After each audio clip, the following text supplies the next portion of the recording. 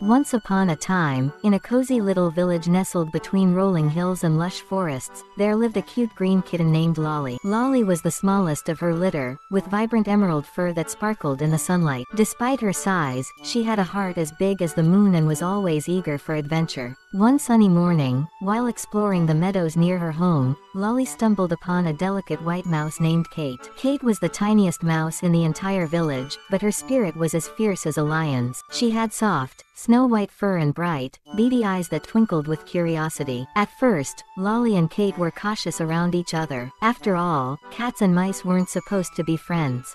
But as they spent more time together, they realized they had more in common than they thought. They both loved to explore, play, and enjoy the simple pleasures of life. Despite the skepticism of their fellow villagers, Lolly and Kate became inseparable. They spent their days chasing butterflies through fields of wildflowers, climbing trees, and sharing secrets under the moonlit sky. Their friendship blossomed like a flower in springtime, bringing joy and laughter to everyone around them. But their bond was put to the test one stormy night when Kate got lost in the woods. Frantic with worry, Lolly searched high and low, refusing to give up hope. Finally, after what felt like an eternity, Lolly found Kate shivering beneath a bush, her tiny frame soaked to the bone. With a gentle purr, Lolly scooped Kate into her arms and carried her home, where they huddled together by the fireplace until the storm passed. From that day forward, their friendship grew even stronger, proving that sometimes the most unlikely companions make the best of friends. And so, Lolly the green kitten and Kate the white mouse lived happily ever after,